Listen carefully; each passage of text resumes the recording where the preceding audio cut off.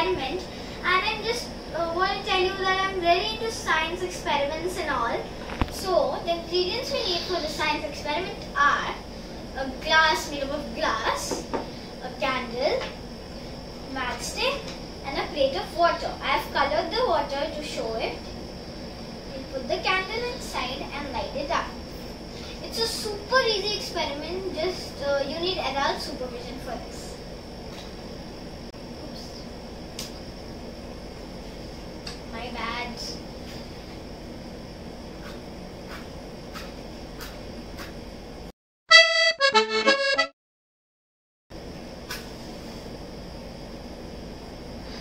A candle is lit up.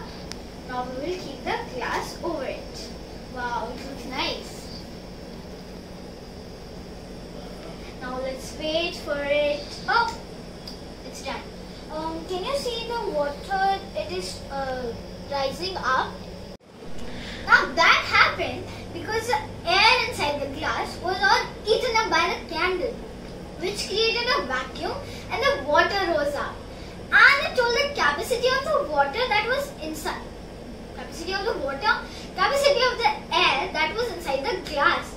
And that's pretty fascinating for me because I've never heard it before. If you have done this experiment before this